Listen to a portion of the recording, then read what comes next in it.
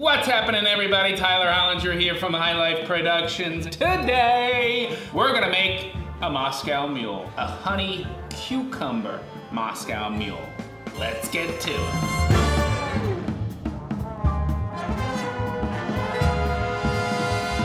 So the Moscow Mule is a classic American cocktail, started in the 1950s in California at the Cock and Bull restaurant. In the 1950s, we didn't even have vodka. America was pretty much a gin, whiskey, beer culture. Vodka didn't even exist, and legend has it is Smirnoff was the first vodka that they used because they had the rights to that. And because it's Russian, they called this drink the Moscow Mule, which, comes our perfect copper cup. I'm gonna walk you through some steps on how to make your Moscow Mule absolutely amazing. First off, we have our Spring 44 honey vodka. We have our ginger beer from London Essence. Very important to use ginger beer as opposed to ginger ale because ginger beer has a stronger, bolder flavor. It's a brewed beverage, whereas ginger ale is just soda with ginger flavoring. And then finally, to top it off, we have Hella Bitters Ginger Bitters, which adds that little extra kick. A mule kick in the mouth.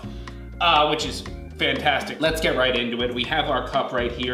We're gonna take one of our cucumbers right here, and what we're gonna do is we're gonna put little baby pieces of cucumber into the bottom of our copper mug and then dash with our copper bitters just to get the bottom of it started real quick. We're just gonna give a nice little lazy muddle, little gentle lazy muddle, just little tap tap, little tap tap, tap tap. Just tap it in.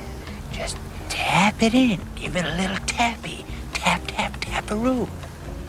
Then next what we want to do is put our cracked ice into here. So what's the difference between cracked ice and crushed ice? Well, crushed ice comes out of a machine 9 times out of 10 and it really dilutes very quickly. Cracked ice gets your drink as cold as possible, as fast as possible. So we're gonna take our big cubes, and we're just gonna tap them on the side. We're looking for these cracks just like so, especially because it's in this copper mug. It's gonna be conducting that very cold temperature, keeping your drink icy. So we're going to do 2 ounces of our honey vodka and then about 1 ounce of fresh squeezed lime juice. That's important in a Moscow Mule because it's only got 3 ingredients: vodka, lime juice, and ginger beer. And then lastly, we're gonna put in our ginger beer.